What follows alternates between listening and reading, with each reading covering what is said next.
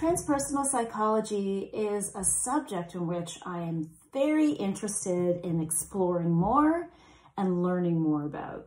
I first came to know of it, I'd heard of it loosely because it's actually derived from the work of Carl Jung and Abraham Maslow and a variety of others, but it is understood to be a subsect of psychology that focuses on transcendent experiences as they relate to spirituality.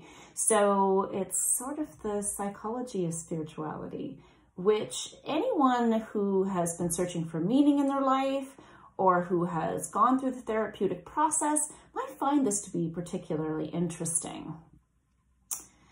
I had learned a little more about it during my practicum placement, which I just completed recently. My supervisor there had a master's in transpersonal psychology, and while we didn't dive as deep into it as I would have liked to have, he certainly referred to it as life-changing.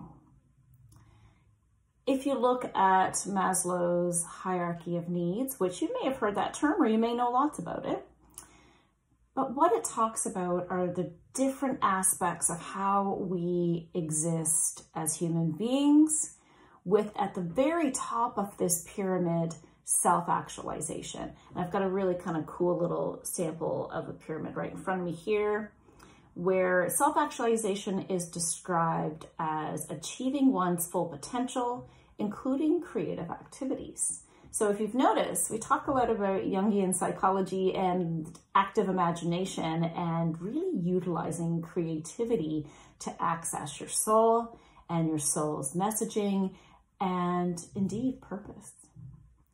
So the hierarchy of needs, I'll just quickly flip through it, is your basic needs, so safety needs, psychological needs. So you need to eat, you need a place to stay, you don't want to freeze to death, so all those kind of things. Physiological needs, which is belongingness and love. So those family relationships, your friends, feeling like you belong to a community, really important. Esteem needs, so feelings of accomplishment and prestige, which I think in the first half of life, which we talk about when we refer to individuation, really dive deep into these basic and sort of psychological needs. We dive in and we get the career, get the family, get the house, get the car, get all those things that make us feel safe and secure. And sometimes stop there, we're happy, we feel good. Our kids are growing up, or, friends are doing well. We're feeling good about that. And we got that nice job and we've got a good pension and maybe that's enough. Nothing wrong with that. But then we get into the self-fulfillment needs, which I just mentioned, the self-actualization, where you've achieved the security and this solid foundation. Beyond foundation. You're doing pretty good in your life, but you're going, shoot, what does it all mean? What do I want?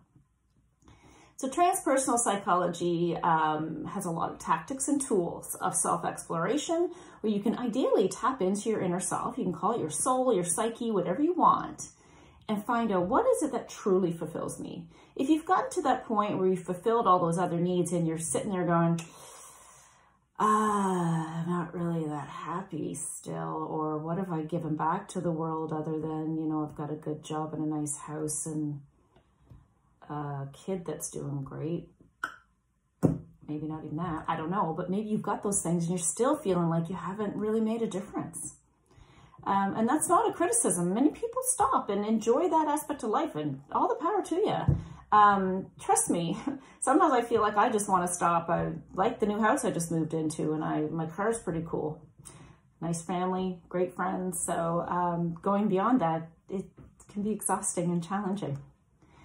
But why not try some of these really great transpersonal techniques, whether it's meditation or this breath work or whatever else that you find. Give it a little research.